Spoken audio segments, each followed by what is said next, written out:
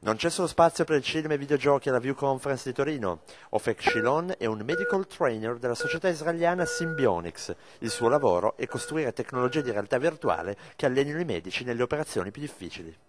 Medical procedures today has gotten very complex, and in particular operations that are done endoscopically. Angioplastic catheterization or laparoscopy or colonoscopy. These are very hard operations to perform, and they pose some serious training challenges. So the way most of this training is done, to this day, the way most doctors get their practice is by practicing on patients. It's by practicing on you and me. And the way we at Simbionix think this practice should be done is by doing it on simulators, on computers. Then you could practice as much as you want, perfect your skills without risking everybody.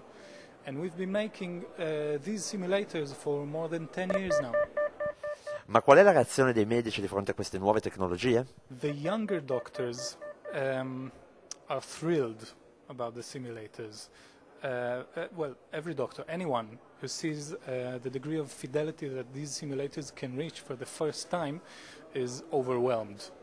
You know, people are used to think of CG and this type of discipline as toys, as entertainment tools, and we take them as far away from entertainment as possible. You know, we use them practically to save lives.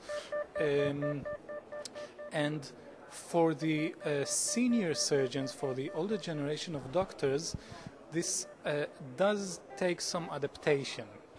This does take some getting used to. But we are seeing this shift happen. We are seeing it right now. The market matures, and a lot of medical societies are expressing interest in these simulators as learning tools and are actively experimenting with using them for certification, for testing doctors and granting them certification for performing certain operations. Also, the medical societies are using simulators for validating, for certificating their members.